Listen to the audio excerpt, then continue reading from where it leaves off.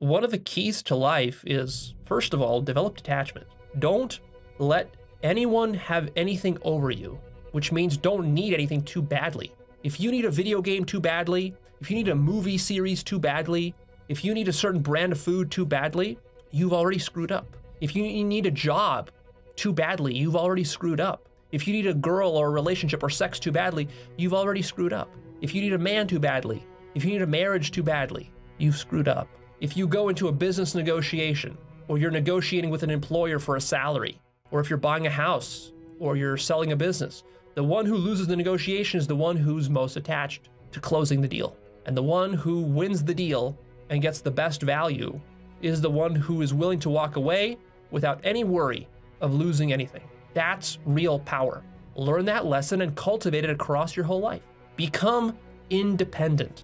Don't hinge your happiness or your feelings of love on any external source, because as you do, you'll become a slave to that source. Whether it's a drug or alcohol or food or desserts or soft drinks or cigarettes or video games, you're gonna become a slave to that thing.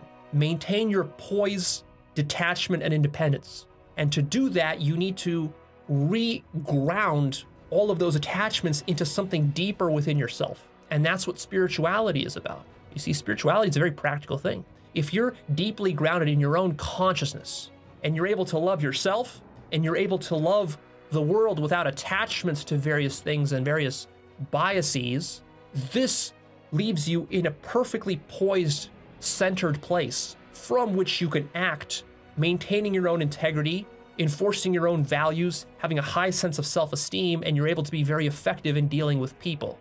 And when people cross your boundaries, you quickly enforce them and you put them in their place, and then you don't get exploited and abused by people.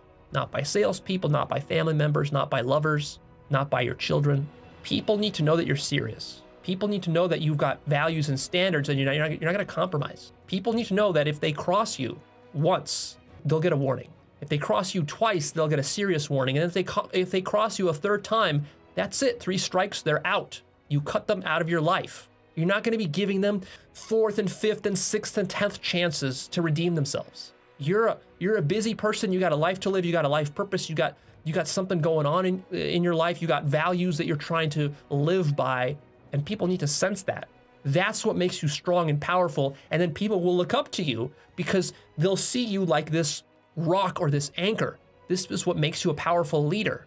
And it's difficult to do that because a lot of times we fall into this notion of sort of a false feminine compassion where we are just compassionate to everybody even when they are abusive to us. No, that's not what love means. There is a higher love.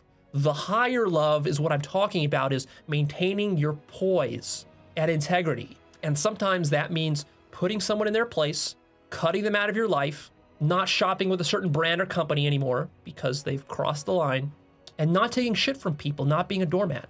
That is a higher love. That is a love and an honoring of your own highest self, allowing you to maintain your autonomy and power, which you need to live the highest, most loving way in your life. You think you're being maximally loving by letting all of these people exploit you and walk all over you.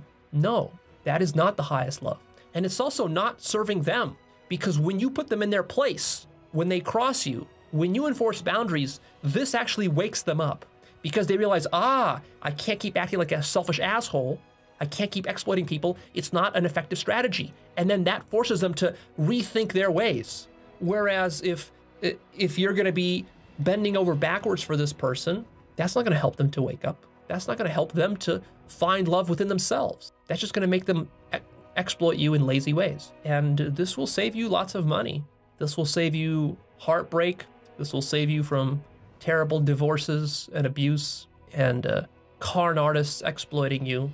There are a lot of people who have had their lives completely ruined because all they did was just naively tolerate others gradually exploiting them more and more and more and more, whether it was their lovers or their family, even their family members. Even your family members can do this to you, or within business, within finance, or your employer can do this to you. Sometimes confrontation is important. And if you're not willing to ever get into a bit of a confrontation, then really what that shows you is that you're too much of a coward. You're too scared what others think of you, how others judge you. You're too fearful of standing up to authority or to others who are stronger than you. And when you do that, people don't respect you and they exploit you even further. And then you stop respecting yourself too. And then you start to feel bad about yourself and you start to feel unworthy.